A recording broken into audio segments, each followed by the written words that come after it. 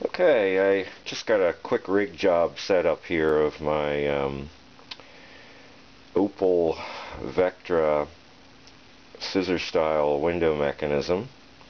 I've bolted it to my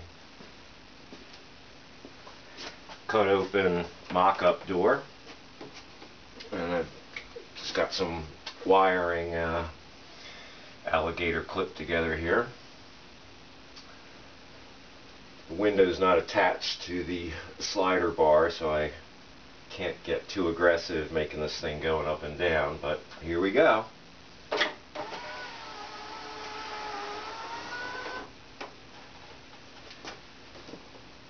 then down.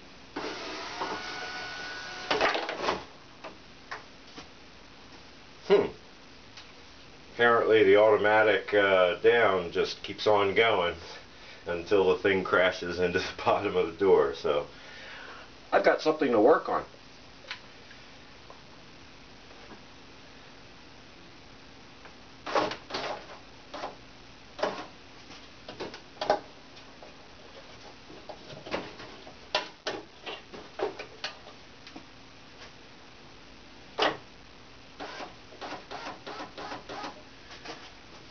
And here we go.